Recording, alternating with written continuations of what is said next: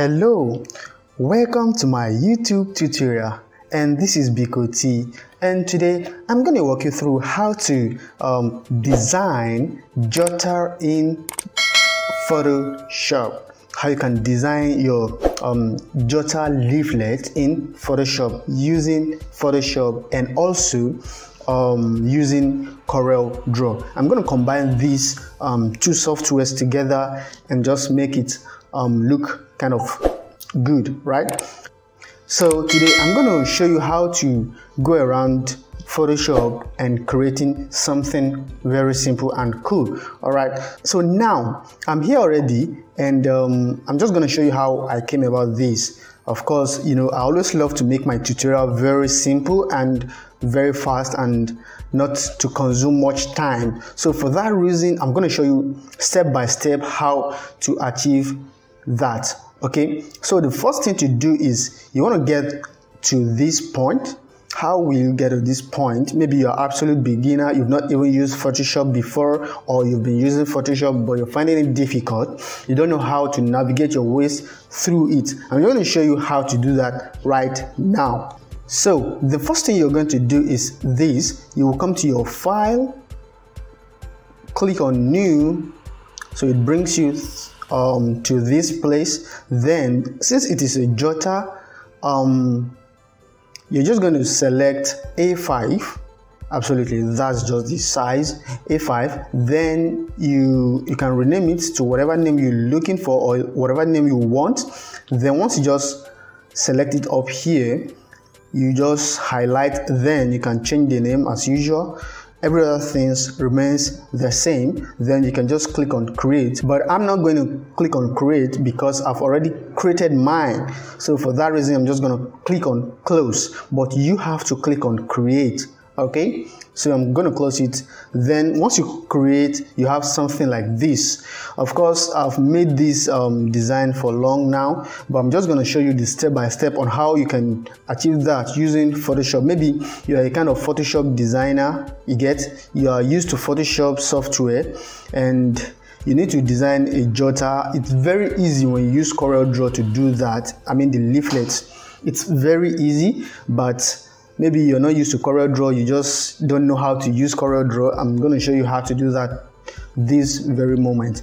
Okay, so now I already have my Canva, that's my workspace, and I have this as well. I've already done that before now, so it's not something really hard. In case you need it, I think I have a tutorial on that, on how I achieve that I will upload some other time. Okay, so after you're done with this, then you have an image here. So now I'm gonna make this a smart object. I'm gonna convert it to smart object.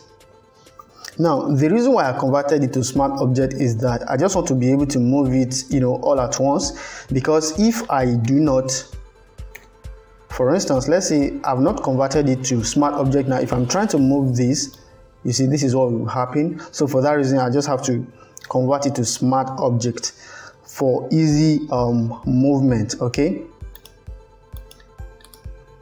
so I'm just going to right click, then I'll come to smart object. All right, so whenever you see this, it shows that this is a smart object. Okay, so now the next thing I'm going to do is I'm just going to drag this towards this edge. I'm going to drag it like this, and I'm still going to reduce the size to something like this. And one of the advantages of converting to smart object is that it will still retain its normal quality even when you maybe reduce the size or something. So I'm just going to move it up a bit. Then I'm going to check it up. So I have it here. I think it's okay like this. So this, I'm going to reduce the size of this or something like this. Okay, I'm going to have something like this.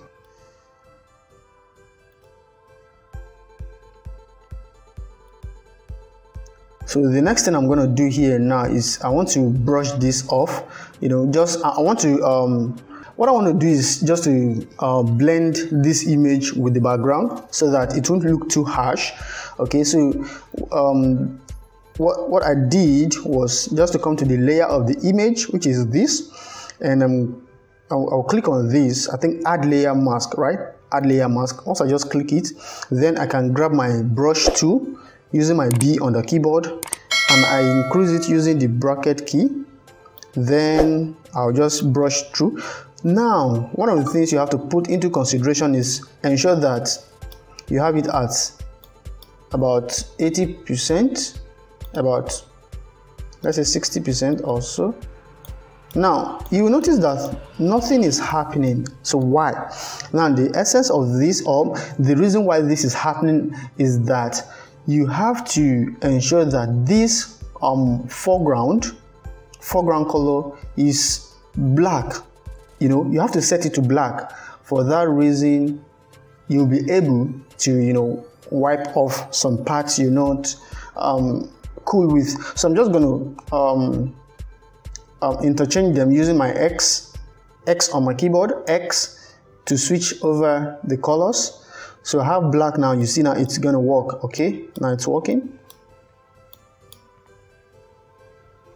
All right, so I'm just going to reduce the opacity so that it blends with the background. Then I'm gonna reduce the flow as well, so I can have something kind of cool. Okay, maybe I'm okay with this. All right, so now the next thing I'm gonna do is to reduce the opacity totally, like almost fainting. So I'm gonna reduce the opacity. Yeah, I think this is cool. Okay, I'm just leave it at 23%. All right. So now you have something like this.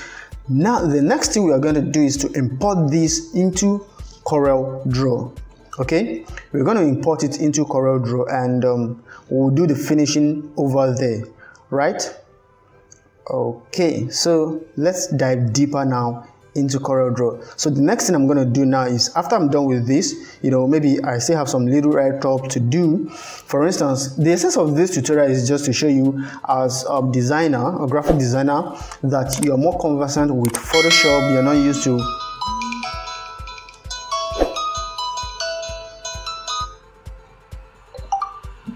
sorry, that's just my alarm. So now you're not used to Corel Draw.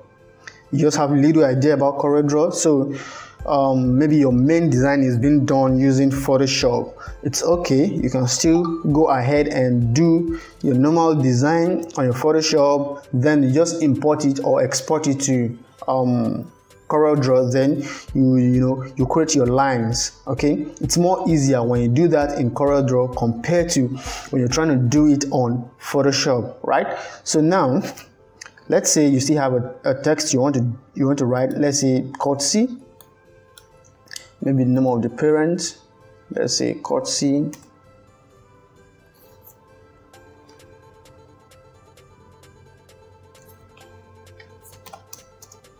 Let's say parent. All right, so I'm just gonna do this, I think. Okay. All right, so I'm just gonna do like this. I'm still gonna move it up a bit. Let's say something like this is cool. All right, so I'm just gonna pick a color from these colors, right? I'm gonna pick a color here. Let me see if it's okay. All right, I think this is cool. It's looking more like black. Okay. All right, so now let's say you're done with the whole of your design as pertaining to write-ups on the inner, that's the inner of the Jotter. Let's say you're done with that. So the next thing you're going to do now is to save, and you import to Corel Draw and you do the finishing over there. Okay, so I'm just going to save now. I'm going to use, there's another dimension to save now, which I discovered some few months ago, and I feel it's really going to be helpful as a designer, it will be really helpful. You can save with a high quality, right? With a high quality and a less memory space, right?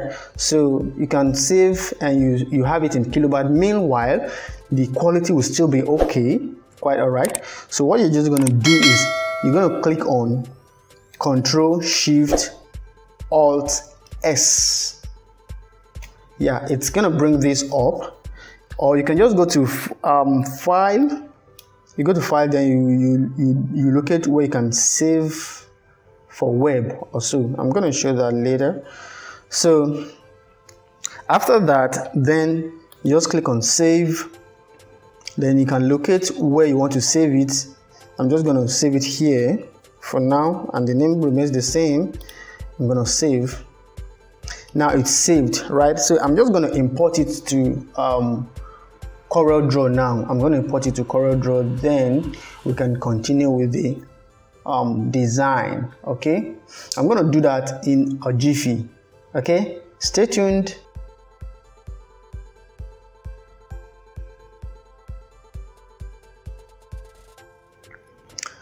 Okay, you're welcome back again. This is Corel Draw 2021. So now I have it open already. So the next thing I'm going to do now is to import that very design we did using Photoshop. I'm just going to import it now. Then I'm going to create the line on it. So I'm just going to go to my file. I'll go to Open. Then I'll locate where the file is, where I saved it. It's here. So I think I saved it in Jotter inner. So I'm just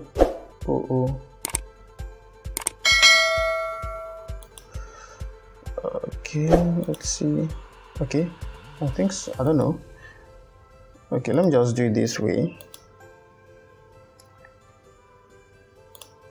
I really don't know why it's giving me that kind of error, but nevertheless, okay, this is A5, right? So I'm just gonna import.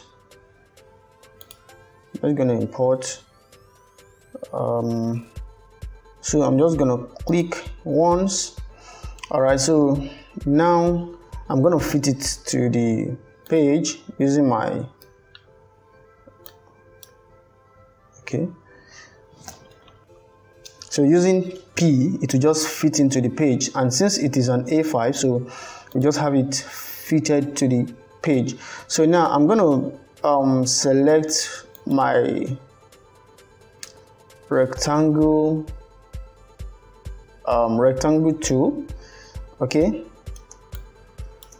sorry.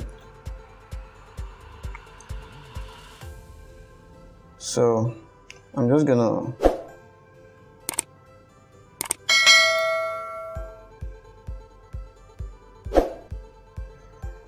do something like this, like so.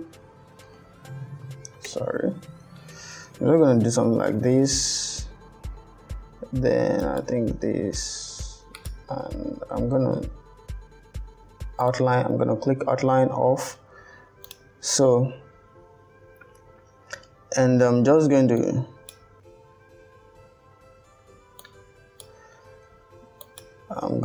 ensure that this is set well. Okay. All right. So let's say I'm okay.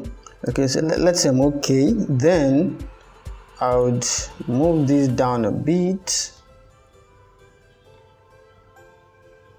I'll move it down a bit to just create some spaces at the top there. So then I'm just going to kind of drag. So I'm gonna copy here, and I think if you're okay with this, I think this is not too wide. So I'm just gonna use my Ctrl D to just, keep creating it. All right, so I think it's cool. So I think it's okay. It's not. but if you feel it's too wide, you can still reduce the distance, but I think it's okay. So then after that, the next thing you're going to do is, so you're going to select this, I think this. So then you're going to move this to like so. Oh, sorry.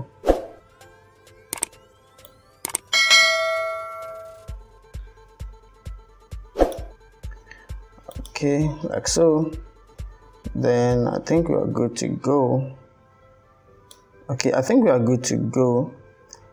So yeah, so after that, then you can export. You can export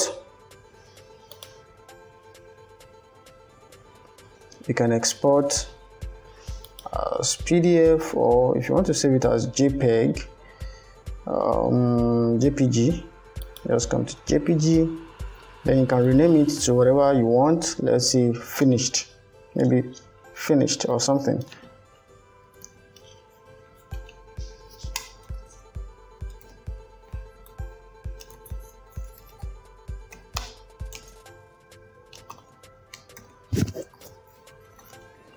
So just locate whatever you want to save it, then you just click on export. So every other things remain. I'm not going to talk about the printing aspects here. I'm just going to talk about the design alone. Then you just click on OK, and it's saved. Okay, and it's saved. So that's just that about today's tutorial. I hope you find it very helpful. So in case you're a Photoshop designer and you want to create a Jotter and you don't really know how to go about it, this is just how simple it is to go about your ways, and just come up with something really nice. Just make your design in Photoshop, then import it to Corel Draw and create the lines as simple as possible. Okay, so thank you guys for today, and please, if you are new to my YouTube channel, please subscribe, and if you're a returning subscriber, thank you very much for sticking around with my tutorials. It's kind of been a long, I've uploaded due to some busy schedule, but I'm back now, and I'll be dropping tutorials frequently, so stay tuned and stay around. Please subscribe to my YouTube channel. And if you like this tutorial, please leave a thumbs up and put down a comment section. In the comment section, put out a comment on whatever you feel about the design. And if you need a kind of specific kind of design, just put it down in the comment section, and I'm going to do that right now. I'm still going to do the cover for the Jotter, the front and the back. I'm still going to show you how to do that using Photoshop, and it will be very lovely. I believe you will like it. And if you're an absolute beginner with this tutorial, you can just go from zero to hero. I believe that, and you can start making some stipend from graphic design. Okay, please subscribe to my YouTube channel. Thank you.